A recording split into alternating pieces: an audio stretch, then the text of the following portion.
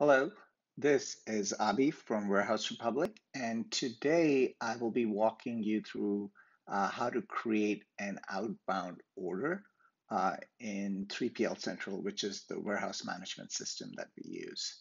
Now, there are two scenarios when you will be creating an outbound order in our system manually. One is when you're setting up an FBA shipment or you're requesting something to be shipped into one of the FBA fulfillment centers.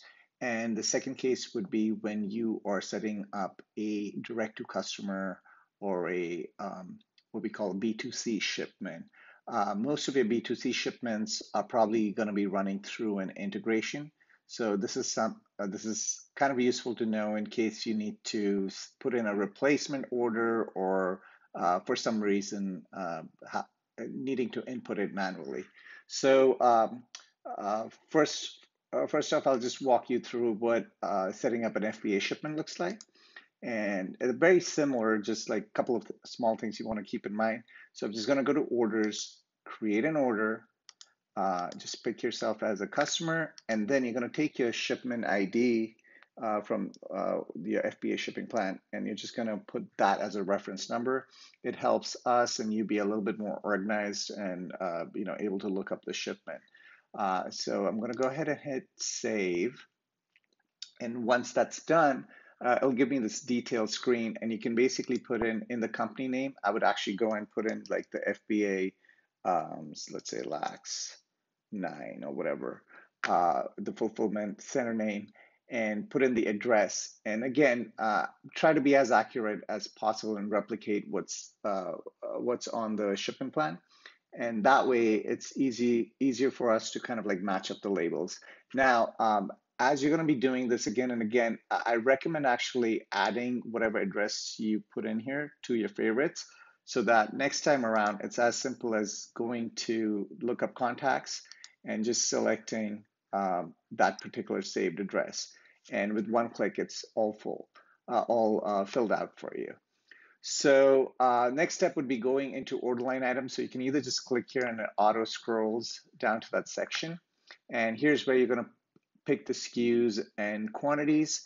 Of course, you want to check beforehand in your inventory reports, and there's another video for that. But you want to make sure it's in stock before you add it to this this particular order. Otherwise, the order becomes unallocated and it gets flagged in the back end. So just to add a SKU, I'm going to give like two examples out here, three examples. So I'm going to go ahead and pick this one. I'm going to put quantity, say 100, add, close. Then I'm going to add.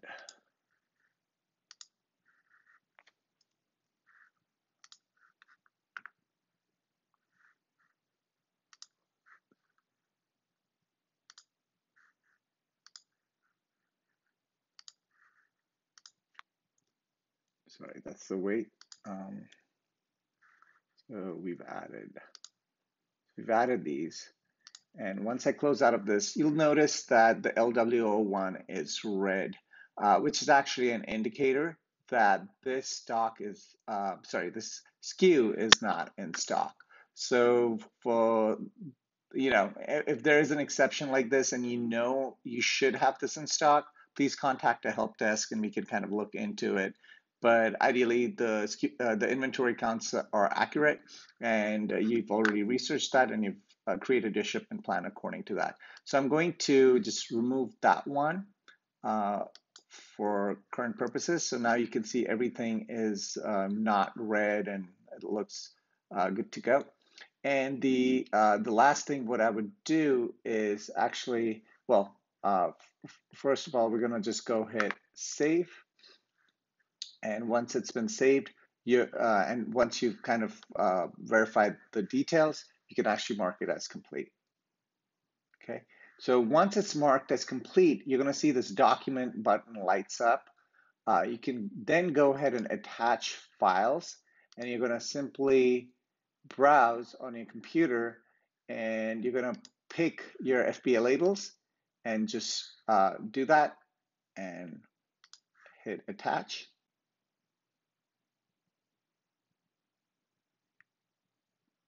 And sometimes these files can be a little bit big, so it might take a little bit of time. But there you go. It's been uploaded. You can hit done. And at this point, you can exit.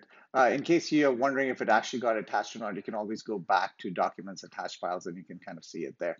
And the beauty is we actually see this on the back end attached to the order, so we can download and print it and do what we need to on the back end. So that's done, and you can now exit. So when you exit, something you can do is like just click on this Find Orders button, and typically you can see anything that is in the queue. Open means the orders, like you're basically still setting up the order, and complete means it's been verified, it's good to go, and that's actually the stage at which we start seeing it in our queue. So if you ever see orders that are red or blue, red means it's like even missing SKUs, so like no line items. And if you see blue, it means it's partially allocated. That means one of the SKUs is kind of out of stock. So you want, it's a good practice to kind of watch your pipeline, and always feel free to reach out if you have questions about this. So this was like a quick review of what an FBA shipment looks like. And for direct to customers, again, it's really simple. You go find, sorry, not find orders. Let me get out of that. You just go to orders, create orders, and let's do this. So now, if you have a Shopify order or something, you can actually put in the order number there. I'm just going to, like just do B2C1. I'm going to save it. And in this scenario, this is the shipping information you're going to put for your customer where the goods are going. So like let's end. One thing to remember, it's kind of a little bit weird, but you got to put the customer's name in the company name field. So I'm just gonna do this for right now. 100.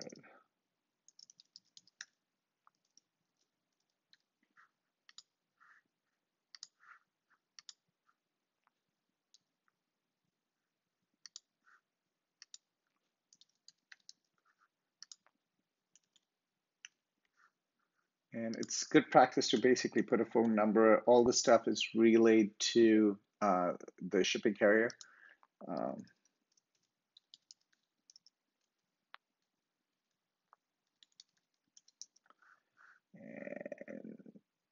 Okay, so once that information is done, you now want to, and at any given time, you can always hit save so that you don't lose that information. And then you can actually go ahead, pick the SKU you want to send in.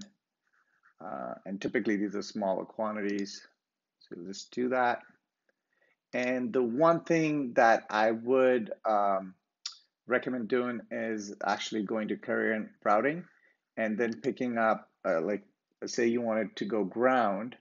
So you're going to put United Parcel Service, and you can actually choose the service level.